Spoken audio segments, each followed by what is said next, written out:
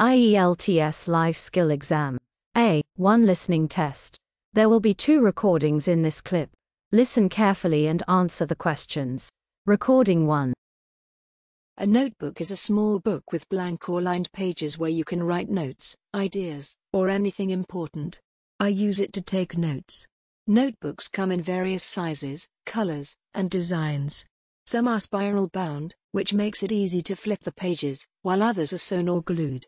People use notebooks for many reasons, like taking notes in class, writing down shopping lists, or even drawing. Notebooks are portable, so you can carry them in your bag or pocket.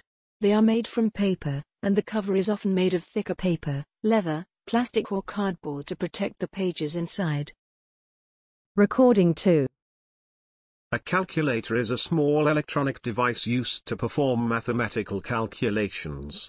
They are mainly used by students, but also by accountants and engineers. Calculators can do basic operations like addition, subtraction, multiplication, and division.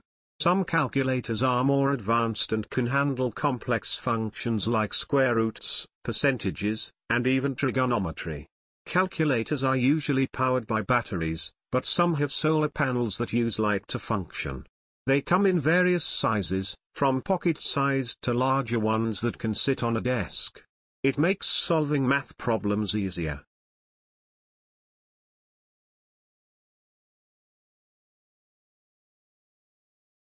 Recording 1. A notebook is a small book with blank or lined pages where you can write notes, ideas, or anything important. I use it to take notes. Notebooks come in various sizes, colors, and designs.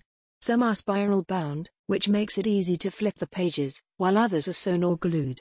People use notebooks for many reasons, like taking notes in class, writing down shopping lists, or even drawing. Notebooks are portable, so you can carry them in your bag or pocket. They are made from paper, and the cover is often made of thicker paper, leather, plastic or cardboard to protect the pages inside. Recording 2. A calculator is a small electronic device used to perform mathematical calculations.